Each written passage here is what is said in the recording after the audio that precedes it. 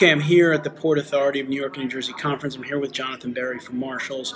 We did an interview talking about landscaping and some exterior safety devices that I'll publish on the podcast. However, I want to ask Jonathon one more question about his career. Jonathon, you've had success in the field. You're now a successful executive. If you look back on your career, what is one thing that stands out for you that you did that helped you progress tremendously?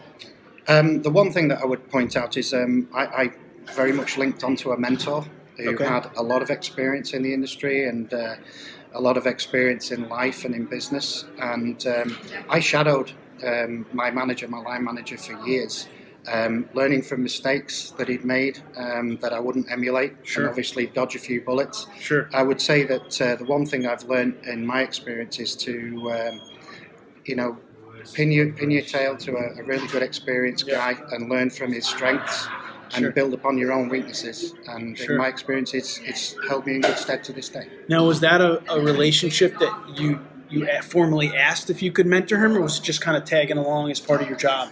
I was actually seconded to work with him to begin with, but as our relationship was in an early evolution, I came out straight and said, look, I need to get closer and shadow, and it's a warts and all things, tell me what worked, what didn't work, and hopefully I'll avoid those pitfalls. And he was a good enough manager to, show his strength to say, I've made mistakes, but I've learned from those, and he guided me, around those pitfalls. And I think I got from A to B a little quicker than I might have done. That's great. All right, so Jonathon Berry from Marshall's. Jonathon, thanks for spending a minute here with us. Thank you, Anthony.